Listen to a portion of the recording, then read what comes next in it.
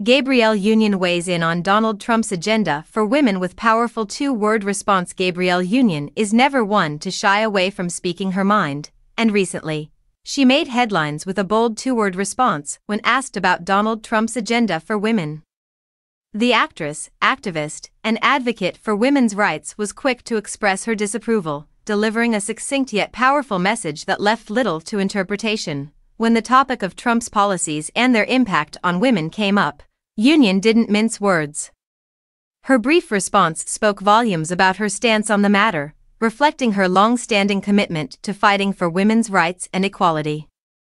While the exact words may have been brief, her message resonated strongly with her audience, especially those who share her views on the importance of supporting women's health, economic opportunities, and social justice. Union's response comes at a time when political discourse surrounding women's rights has become increasingly heated, with many prominent figures taking to social media and public forums to voice their opinions.